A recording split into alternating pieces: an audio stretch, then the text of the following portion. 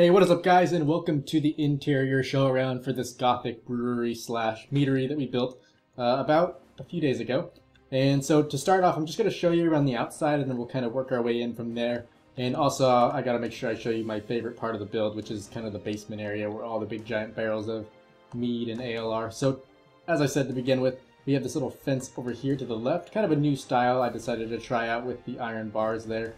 But if you are looking to do this, it's just pretty much a set of wooden pillars on the outside, and then you can do 2 iron bars to the left and then 1 back, and then pretty much the opposite direction if you're going and making the fence to the right. So that's pretty much all I added to the outside besides these little crates instead of the hay, and also the stairway over here. So this right here I connected up to the second story just to have kind of more entrances into the build and just give it a bit more style. And then this right here, you could either leave it open and kind of make this a secret little passage or room down here. I mean, it could even lead down to like a thieves guild or something. That might be cool. Just some ideas for us maybe to build in the future. It would, I gotta be honest, it would be a pain in the ass because it would all have to be underground. It'd be a lot of digging and whatnot, but I mean, it could be worth a try eventually. So as I said, I also decided to switch up the hay blocks with these crates, which are just the pistons, and in this texture pack they have like a lid which looks really cool, and I think the default one pretty much looks the exact same as this, so if you are in default texture pack, you're in good hands. Now the other thing I added was some metadatas, and I added quite a few of them, not that many, but a little bit in this build, just because I was kind of looking out for you who don't have mods or are stuck in the default texture pack who maybe can't have these things. The problem with these are if you decide to switch it up to this, the block is a cobweb, so you're kind of stuck moving through that, but usually you're not going to place a wine bottle in the spot you're going to go. So anyways, I went ahead and swapped these things up so they look like the wine bottles. It just kind of fits in with the whole style of the meadery. And then to the left where we had this big empty area downstairs, I added a bunch of stuff. So mainly just chests, and again with the metadatas and everything for the Conquest texture pack, if you are using World Edit and Optifine, you can switch them up to make all this cool stuff. You have the option to switch like wooden blocks to crates and stuff, and I could have done a whole bunch of it, but just as I said before, I was kind of looking out for you guys in the default texture pack, and hopefully I'm able to show you guys some ideas of what you could do even if you do or don't have the option for mods and stuff. So as I said, these little crates, we got the chests, and then the main part that we're going to be focusing on are these big giant barrels of mead. So to make these, it's pretty much just a little square, except the corners are going to be stairs, and then to make this little area where you might pour the meat out of, you just stick a black piece of wool in there and then put a trapdoor over the top of that. And then to kind of give it a clever name, I just threw a sign up there. This one's called Troll Spit, this one's Dragon's Breath, and as you see throughout the build, there's going to be a bunch of those. I will say the names tend to get worse and worse as we go up, just because I was kind of running out of ideas, but yeah, that's that. So let's go ahead and head up. I also decided to place some torches in here. Just pretty much the candles, which is the redstone torch with the item frames and some cobblestone. And yeah, that's about it for the downstairs. Just really kind of like this area. It's kind of hidden and secretive, and not many people really know about it unless they do some searching around and end up discovering this. So I'll go ahead and walk us in through the front, and this is also something I didn't really plan on doing. I was going to make the whole thing just kind of like a storage facility and like a place where they kind of craft all the stuff, but it kind of just fits perfectly. It's like a little area where they can actually sit down and try the mead, kind of like a pub or something. But yeah, and then we have this little kind of desk area or bar area, and then these new seats that I tried out, which I really like. Definitely I'm going to start using these from now on instead of just the plain old stair. As you can see, these are kind of cool, a bit more detailed with the little design that the trapdoor adds. And then I placed a candle just for that nice bit of lighting. Some more of these wine bottles, which again, I think their item ID is 30:1 if you do want to switch it, and you just left and right click the cobweb, whatever block you place down, and then you do / set block 30:1, and it should switch. In fact, let me just show you how to do that really quick. So as you see, place down a cobweb, then I just left and right click it, then we can do / set.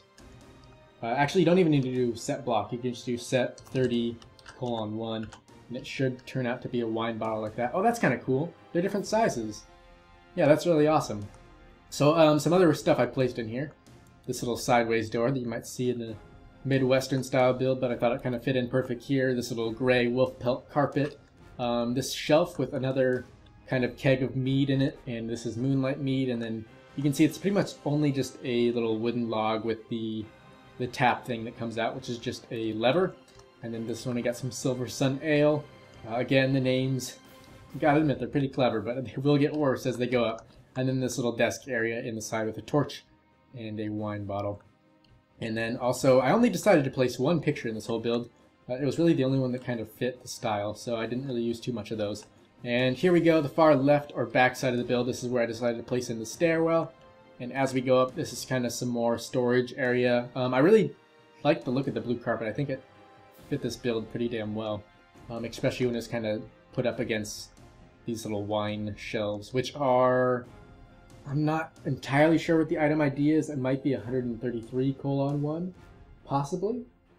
In fact, I wouldn't even know. Don't do that. But there's a website you can look up all of them. I think it's just called like theconquesttexturepack.com, and hopefully that works, or maybe it's .net. I really have no idea. But somehow I stumbled across it and found all the item IDs. Decided to switch some stuff up, and I gotta say, this looks pretty cool. It really fits the build.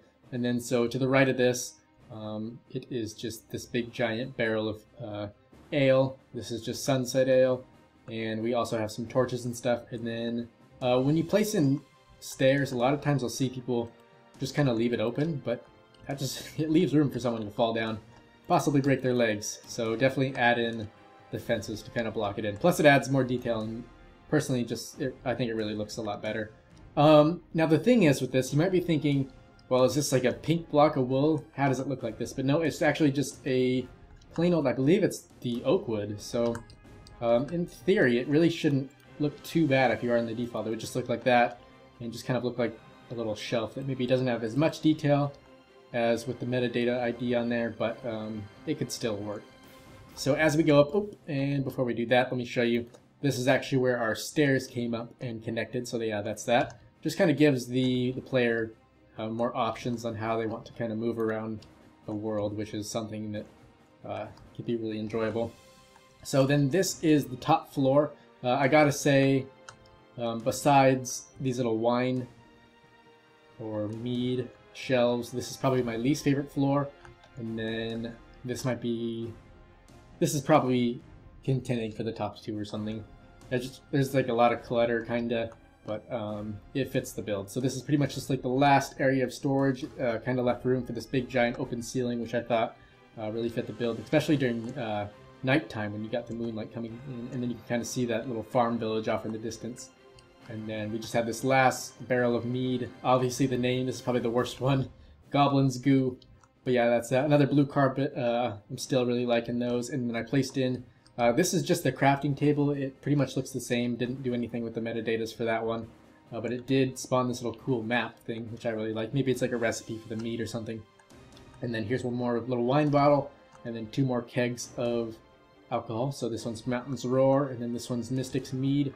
And yeah, that's pretty much it for the build. So guys, let me know what you thought about it down in the comments. Also, if you have any more ideas for some builds in the future. The next thing I think I'll be doing is showing you a little new build that I came up with in the Nordic style, which is actually, if you didn't know, my favorite style ever. I'm surprised I really haven't done a build on it just yet, but hopefully you guys are excited to see that. It should be up in the next 1 or 2 days. So yeah, just want to thank you guys again for watching, and hopefully I'll see you next time.